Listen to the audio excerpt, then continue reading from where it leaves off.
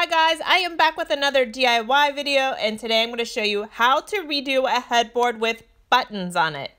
You might have seen this headboard in a video a few months ago where I tried to clean this fabric and I decided it was not working good enough. So it was a cleaning fail video. But today I'm going to have a DIY win for you. I'm going to show you how easy it is to actually reupholster a headboard like this. So I've already unscrewed the metal posts that attach this headboard to my bed frame. And I'm working on removing the dust cover. I am using needle nose pliers to remove the staples that attach that dust cover to my headboard. But you can also buy staple removers that might make it easier. I've just been using those needle nose pliers for jobs like this for so long that I'm really used to it and I kind of like it. But from what I hear, those staple removers actually make the job easier. So my dust cover is still in really good shape. So I am going to remove all of the staples and then just set it aside to put it back on later.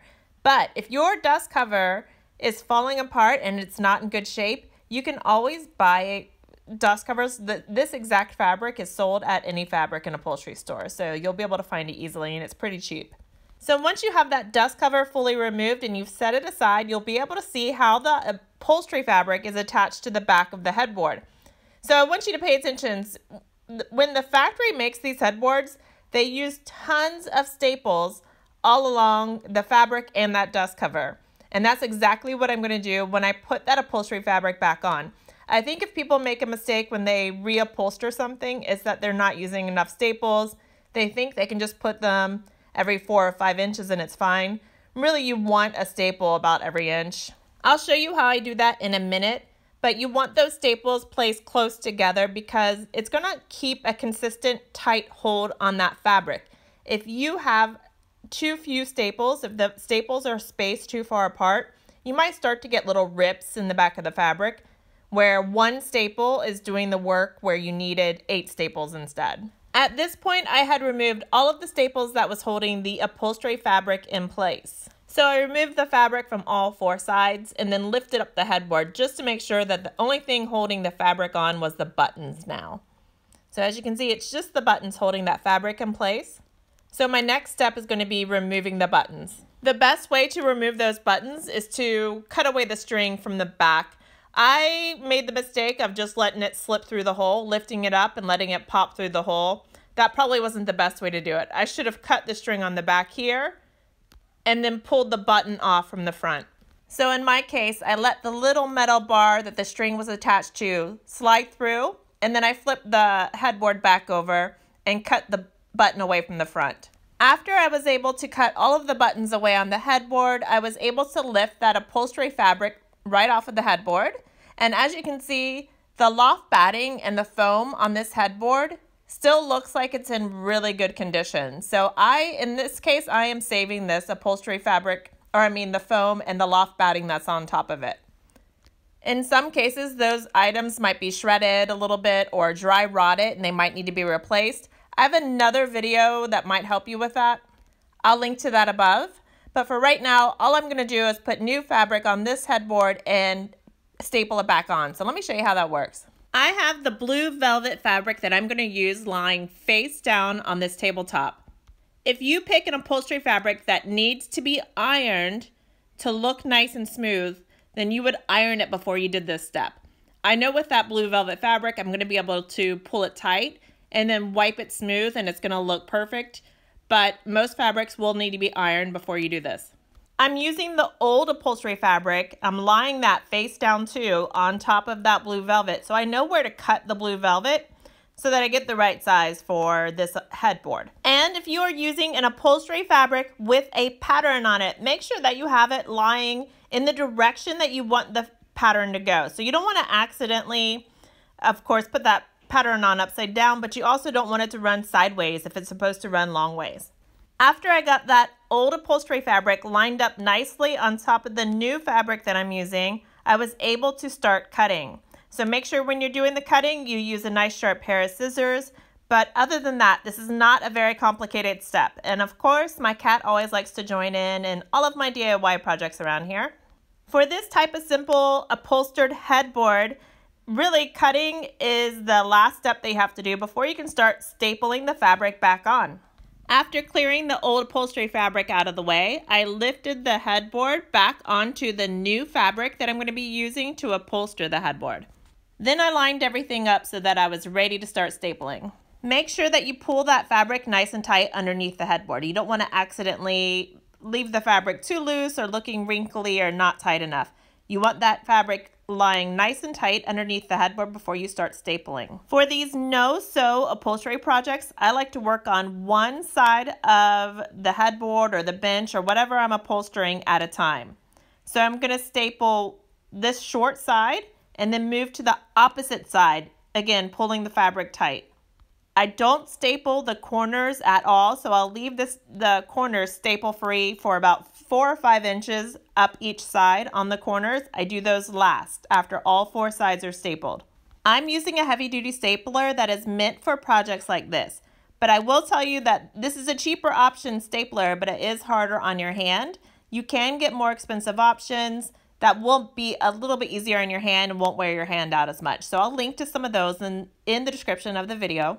After I finished stapling all of that one short side, I moved to the exact opposite side, and before I started stapling, I pulled the fabric underneath nice and tight. So you make sure you've got a nice tight fit on that fabric, and it's also nice and smooth before you start stapling that second side. I'm going to show you a bunch of this stapling so that you can get a good feel about exactly how this works before you start your project. But just pay attention to how I am pulling the fabric nice and tight with one hand while I staple with the other. So I'm making sure that that fabric doesn't get wrinkled up, bunched up. It's nice and tight while I'm stapling it on. It's something that you can get a feel for after you work on a few upholstery projects. But if you make a mistake, don't worry. Get your staple remover and remove a few staples and just redo that small area. Don't put too much pressure on it. This is really an easy project, guys, and if you just take your time, you'll get it right. Once I got the 2 short sides done, I moved on to a long side. So I worked all along the long side. Again, put a staple once every inch. You want to have that fabric supported by a lot of staples so that you don't get any chance of a rip happening. With the long side done, I could do the corners after that, where the long side that's completed meets the 2 short sides. So let me show you a close-up of how I do a corner. When I start working on a corner, the most important thing to remember is to keep the side and the top of the headboard looking perfect and nice and smooth. So I try to play around with the fabric and staple it down in a way so that I don't have any wrinkles or puckering on the sides at all. You'll see in a minute that I am going to fold the fabric under in a way that puts a line right at the corner of that headboard. So whenever I do this no-sew approach to upholstering anything, I want to put a folded crease right on the corner of something. And I want it to look nice and clean and neat. So really all of that I'm doing is playing around with the fabric until I see it laying in a nice way where it still looks good wherever you'll see it.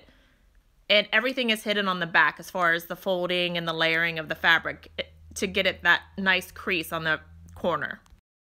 You'll notice that on this corner, I have a lot more fabric here than I actually need. So generally, I like to keep the fabric at least an inch past the staples, but you don't need much more than that to have a nice, secure, stapled down fabric. So my 3/8 inch long staples were having a hard time going through all of those layers.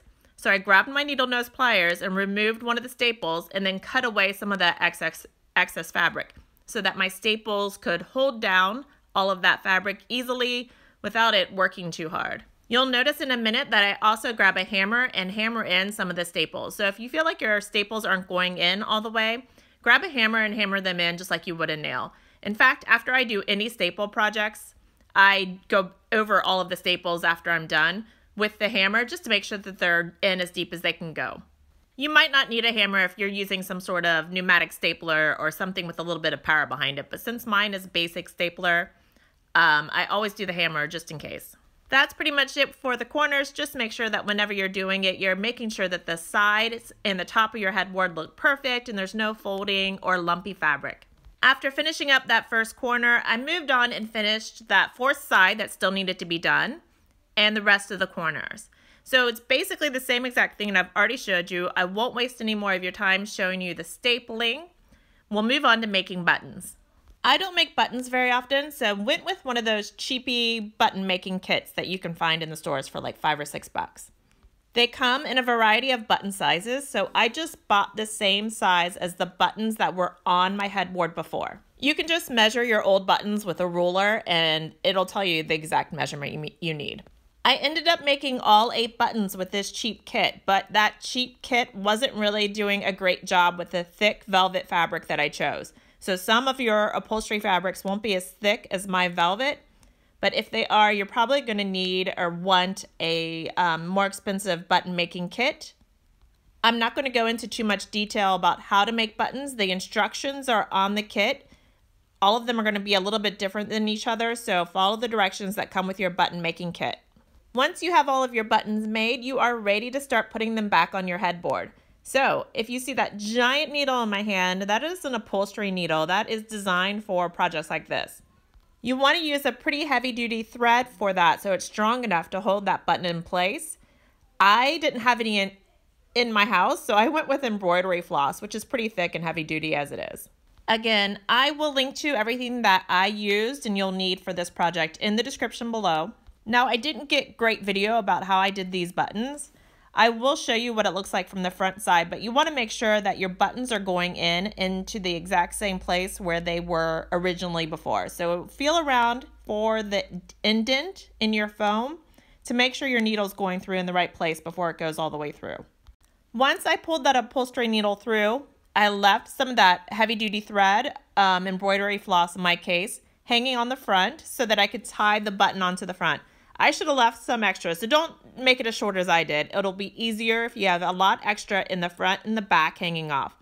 I tied my button onto the front, made sure I had a bunch of knots, and it was super secure because it's going to get a little bit of, it's going to be pulled on. It needs to be held nice and tight to get that pretty look that you want on your upholstered headboard.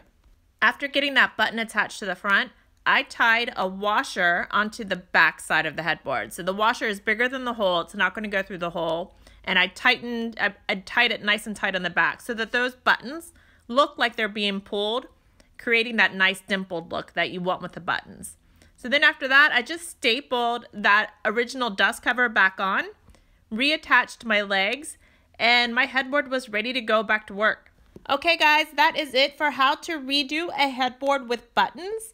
I'll link to some more of my upholstery tutorials in the description below and up above. Check those out. They might help you answer any questions. If you have other questions, put those in the comments and I'll try to get to them when I can. Thanks, guys.